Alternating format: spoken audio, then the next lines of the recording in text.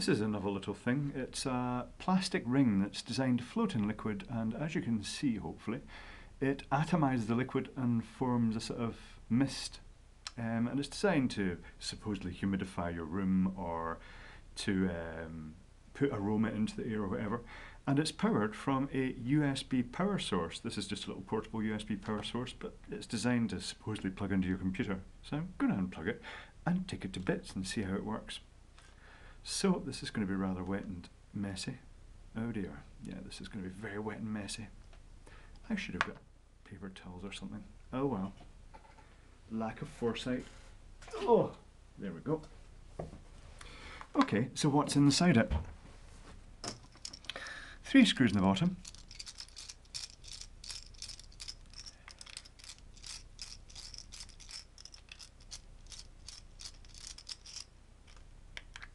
And the case pops apart. Round circuit board and a little transducer on the bottom. There we go. The transducer is a piezoelectric disc with a sort of ring of piezoelectric material around it. It's actually a sort of, what's the best way to describe this? I think it's stainless steel, not 100% sure. Although it's got a solder joint in it, so I'm not 100% sure. But it's got a pattern of holes in it. I'll show you afterwards. But it's sandwiched in a little silicone ring to make it watertight. And the circuit board has not many components on it. It's got a 16 megahertz crystal. It's got a little transformer, a series inductor, and the electrolytic capacitor on the back. It's got a transistor, a MOSFET, a chip, and just some support components. Got a little decoupling capacitor and 2 little tiny capacitors for the crystal. So, to elaborate on how it works, I shall move that out of the way and bring up the schematic, because I took it to bits. So, mystery chip, because it's had the number rubbed off it. So that's the USB supply coming in.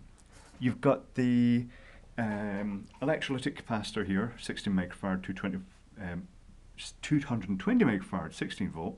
I'm guessing this is 100 nano, it's not marked, and because it's in parallel with this capacitor, I can't really test it, but it's a decoupling capacitor mounted close to mystery chip.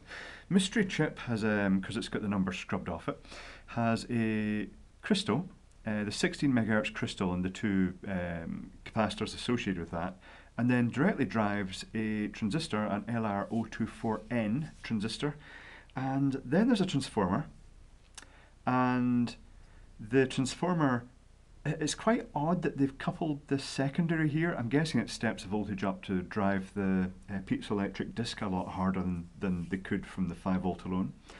But it's quite odd that this coil is connected to the drain of the MOSFET as opposed to maybe being connected directly to 0 volts. I'm not sure why they do that. Anyway, because I really haven't a clue why they did that. I thought they'd have just connected it straight down to the 0 volt rail. So anyway, after that it goes through another inductor, series inductor. I'm guessing this is all just designed to peak the voltage as high as possible to get the maximum disc excursion, and then you get the piezoelectric misting disc. The disc itself is the metal disc, the ring of piezoelectric material, and then a pattern of very fine holes punched through it in the middle, punched or etched, and maybe I'm guessing etched in this situation. And that it's the ultrasonic pulsing of that disc that must force the water through those holes and then atomize it off the surface into the mist.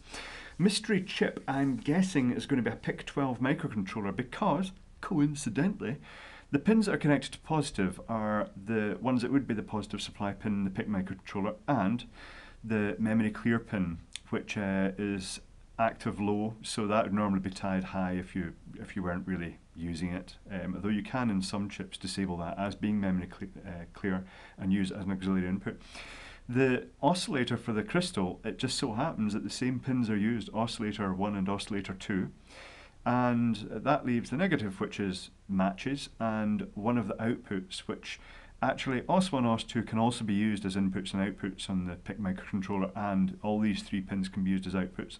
But in this case, one of them is being used to drive the MOSFET, which is a it's not a logic level MOSFET, which is quite odd. I thought it would have been, but having said that, it's got quite a low on resistance, and it's got such a high voltage and current rating and so on. It's just, you know, it's fine for the job, and it obviously does it.